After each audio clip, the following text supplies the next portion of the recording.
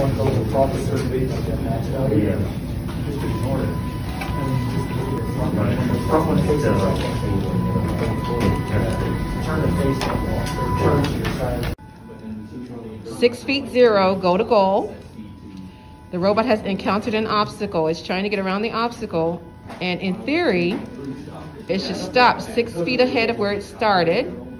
So Jake is going to measure and see how close we actually stop at 6 feet 0. All right, what is that reading, Jake? Oh, roughly 62 inches.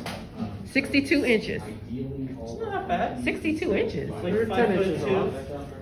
That's 12 inches off. Is that right? What is 6 feet? Wait, 6 feet, no. 72 inches. We're off. We're above. So that's 10 inches off. Yeah, 10 inches. Depending on where you measure, it's not too bad.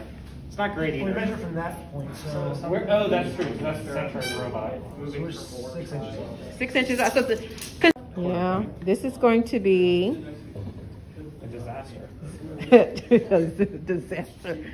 0, negative 4 feet. We're rooting for your Minsky too. Uh-oh, it saw your foot. I'm pretty sure it saw your foot. No? Should be able to avoid my foot and still make it. In theory. In theory. The world doesn't exist in theory.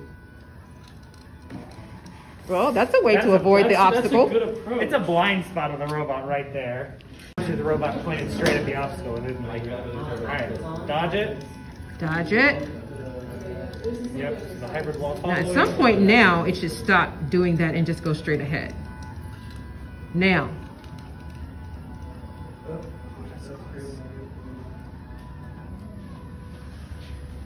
That's about 4 feet. That's actually not bad. That's not bad at all.